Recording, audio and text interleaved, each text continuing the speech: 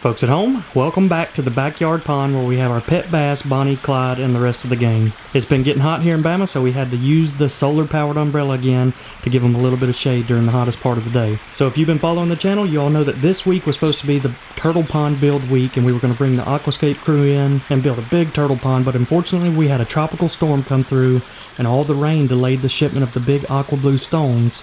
So we're having to reschedule Aquascape to come in, but today I'm going to be building a turtle pond myself, and I've gotten a lot of messages from you guys over the years about how big of a tank should I put a bass in or a turtle in, and I've always given that advice that as your pets grow, the enclosure needs to grow as well. As you've seen with our pet bass in the past, we started them out in a 55-gallon tank, we moved them to a 300-gallon tank, and then we built them a pond. And almost a year ago, we hatched 5 baby ninja turtles, and we put them in a 20-gallon tank, but now they've outgrown that tank. And as a responsible pet owner, I feel the urge to get them out of that tank right away. So this pond is going to be a DIY project. All the parts can be bought from a Lowe's or Home Depot, and it's going to be very cheap and inexpensive, but I know that there's a lot of you out there that can't afford a big Aquascape style pond, so this may be a small, cheap water feature you're interested in. I'm expecting the total parts to be around 300 bucks, and it should just take me a day to build it. Let's get it started. Alright, so let's talk about the location of this pond. So the big pond that Aquascape is going to build is going to be real big, even bigger than our other pond, and come all the way out here. But we're going to have to build them a temporary turtle pond,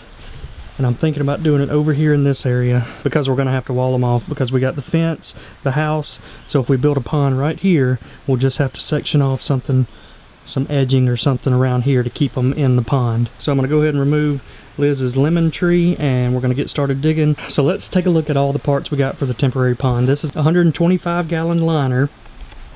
We also got a filter kit. This is going to also act as a fountain, a couple different nozzles, topsoil, garden soil for the flowers, some sand that's going to go in up under the liner, and I considered going in with these paper style stones, but I don't think I'm going to do that. I don't think all that stone right around the turtle pond would be good for them. I think they'll like the sand and dirt more, especially for laying eggs and that sort of thing. We also got some plants. Some of these are going to go in around the big pond. I just like sticking to that natural green look until you get down here to the sunflowers. The big sunflowers are definitely going to go around the bigger pond. I think we've settled on this as our final pond location. The heat of the day, the sun's out here, and that tree will give them a little bit of shade, but they'll also have plenty of sunlight during the middle of the day. And I got my helpers today. I got the ladies out here with me. She's the heavy lifter.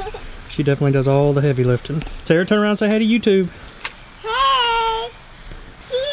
Say turtle pond. Turtle pond! Turtle pond. She's excited. So next up, I'm taking a trip up to our local rock supplier, and you can see they supply all different types and sizes of rocks and stone, but today we're looking for that small river rock, and it's going to be a mixture of around 1 to 3 inch river rocks, and that is the one right there. Alright, I just made it back with all the river rocks. You can see I got 5 buckets. I think that'll do on this project. I'm rinsing them off. They cost somewhere around like $7 to $8 a bucket, but they definitely add a lot to the pond feature. I'm going to go ahead and rinse them all out and get all that dirt out so it's not down in the pond. Alright folks, in case you missed the last video, we created this little micro pond for Sarah. We used most of the stuff that we pulled out of our backyard pond. I'm not 100% sure if these lilies are going to make it or not. They turn a little bit yellow. But the goldfish likes to hang out back there. You can barely see him. He hides back there. I don't think he's quite gotten used to Sarah coming and looking at him and feeding him just yet. And in our last video, we asked y'all to help us name the goldfish, and Andrew Johnson says you should name the goldfish Einstein because he's got a big old brain. I completely agree with you, Andrew. So send me your address, we'll get you out a prize package. And our new pet goldfish is named Einstein.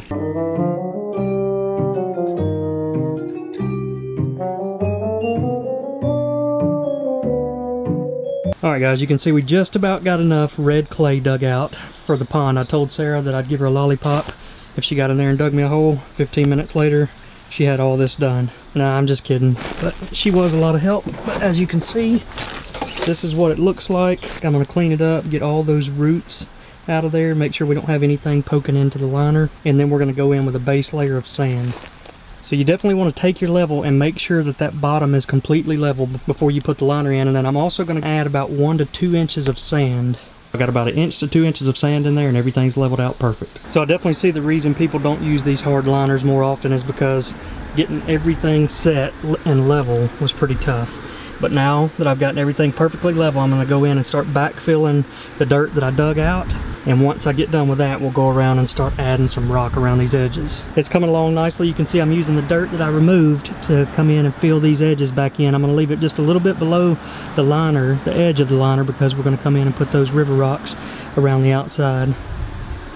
Still got a little bit more to add here. All right, I finally got all the dirt and clay put around the pond. Everything's leveled back out. The next thing I'm going to do is empty it and clean all the dirt out of it that's falling down in here.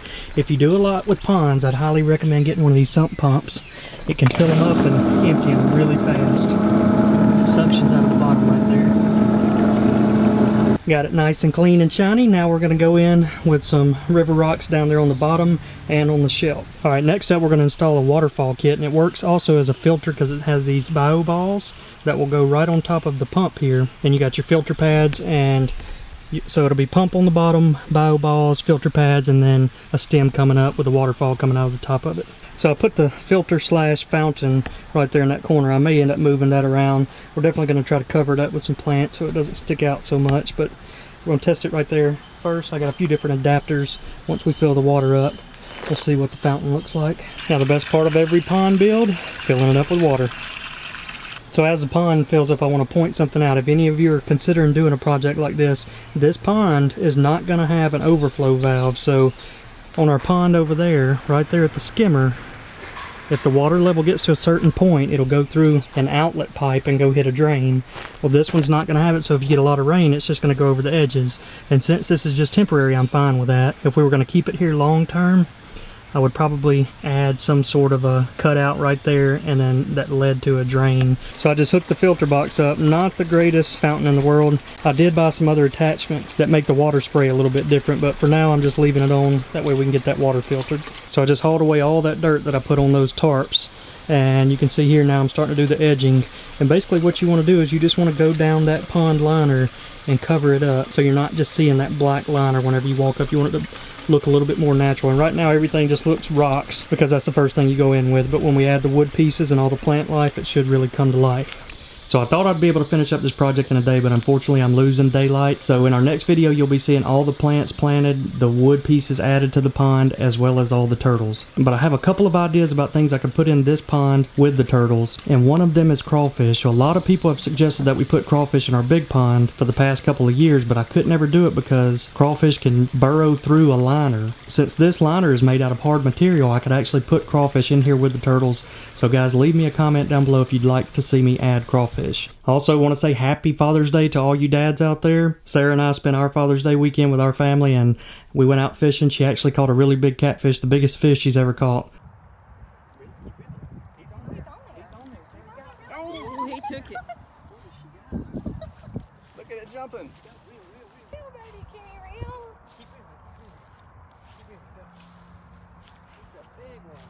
Get him in, Sarah. Oh, what is that? It's a big old catfish. Wow. Keep going. He's heavy, isn't he? Good job. Keep going. Keep going. He's almost in. Get him out. Just hold on to the rock there.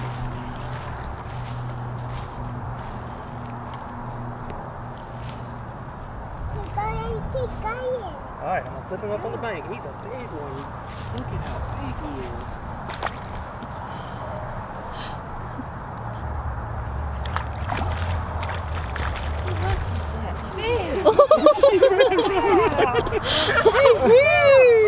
Look how big. Look at how big that fish is. You wanna come take a picture with him? Come here, let's take a picture with him.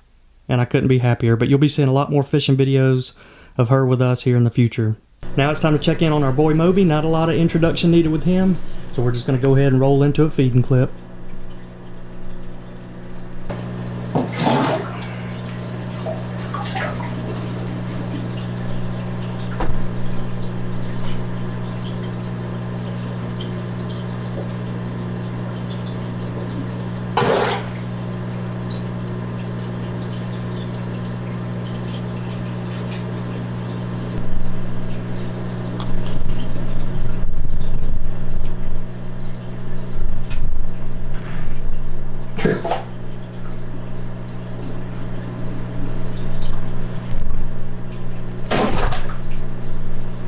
That's going to wrap this video up, folks. Make sure you're subscribed for part 2 of the pond build to see everything tie together and those turtles finally get to make it back to the outdoors. I hope y'all enjoyed this video, and we will see you all next time.